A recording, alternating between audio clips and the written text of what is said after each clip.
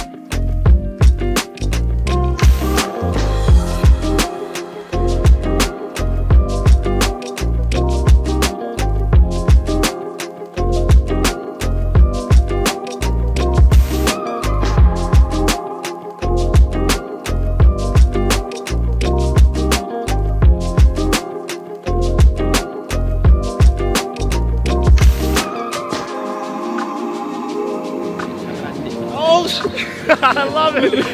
This nigga said trying to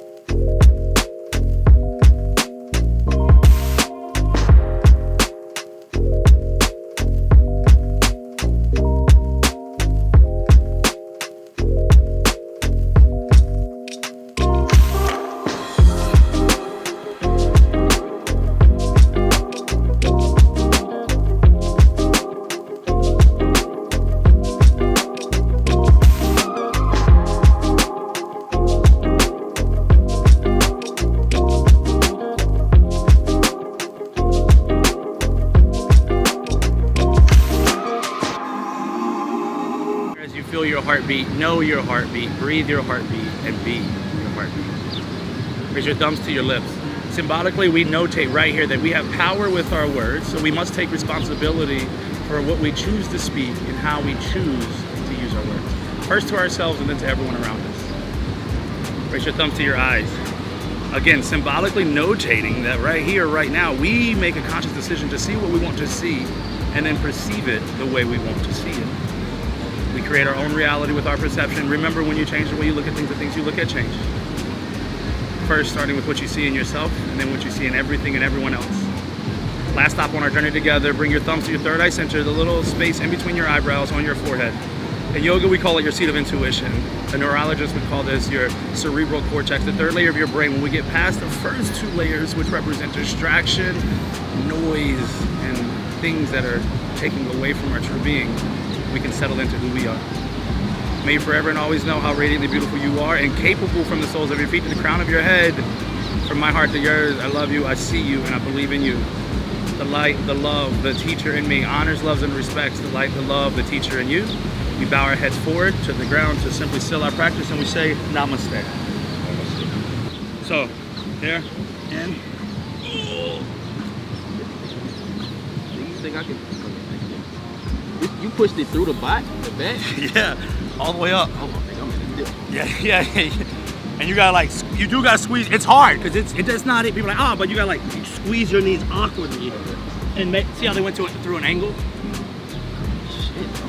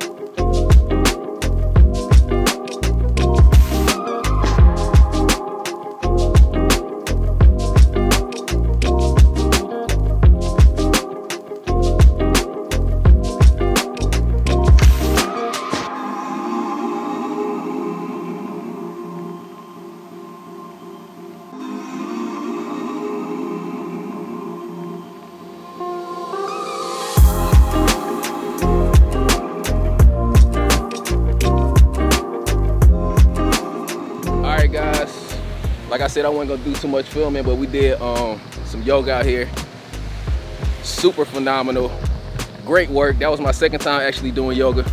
Like I said, my dude is actually a yoga instructor, got his own buildings and shit like that up there in the Jersey, Philly area.